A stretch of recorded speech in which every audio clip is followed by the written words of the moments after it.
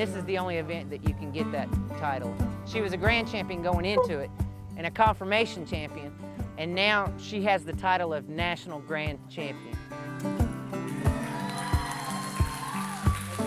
It's been a long time coming. It's other people seeing what you strove to try to make in your dog, and they recognize the greatness that you recognize. You know, and you train all year, and your dog, it comes together, it clicks. You don't make mistakes, and your dog doesn't make mistakes.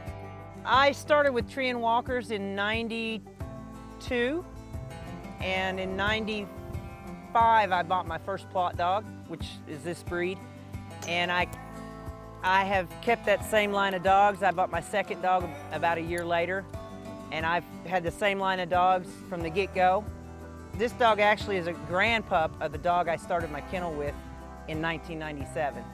I mean, I had a dog prior to that, but the one that I really based my kennel on, this dog is as closely bred to that first female as any of them. It's been 20 plus years in the making. Today, this particular dog has. I always wanted to show dogs. My grandfather, when I was about 7th grade, took me to a local level event that had a treeing contest, you know, and field trial and all that, and it was pretty interesting. I never was introduced to it again until I met my ex-husband. I met him, and he was a coon hunter from childhood, and he showed dogs, and it was a sport that I always wanted to be in. It just so happens it ended up with coonhounds instead of any of the other breed of dogs, and I started at the local level with my tree and walkers and kind of worked my way up, and I bought my first Plott in '95, and here I am in 2020 with the same line of dogs, and I've stayed with the Plott dogs. I really like them. I like the difference in their breed. The Plott dog, for instance, it's the only one that doesn't go back to the English foxhound. All your other breed of dogs go back to it. Each dog has their breed standard, and they all have different specs on the dog, and like some of them are bigger boned or bigger made. The Plott Hound, like the muzzle's not supposed to be square, you know, and they have a little shorter ear. A lot of times you'll see them a little smaller than the other breed of dogs. And this dog was made in America. It was, the original pack of dogs came from Germany, and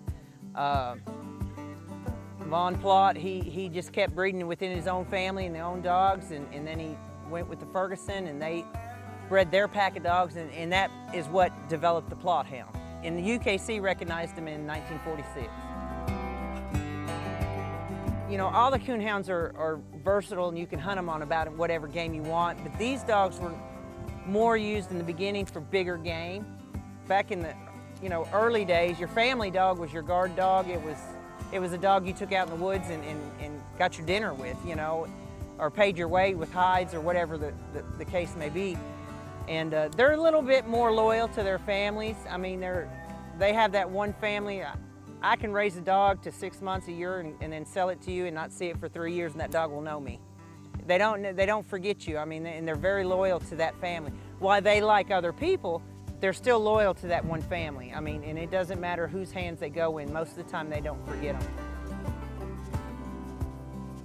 Autumn Oaks is a place where everybody comes to gather and catch up with old friends and wheel and deal or whatever, you know, you trades in the side and hunt or whatever. And it's kind of starting to round out the season, and you know, the season's changing and everything, and it's the big show to come to. I mean, you work all year long to get your dogs ready for this event, and as far as the dogs go, this is the only place you can get that title. It's very prestigious to even get considered in your breed. I mean, it's an accomplishment. It's a good long weekend, you know, and enjoy the holiday and the fellowship and the win. You know, you come to win. If you're in it, you're here to win. If I can win my breed, that's what I'm really striving for, and anything after that is like the gravy on the biscuit.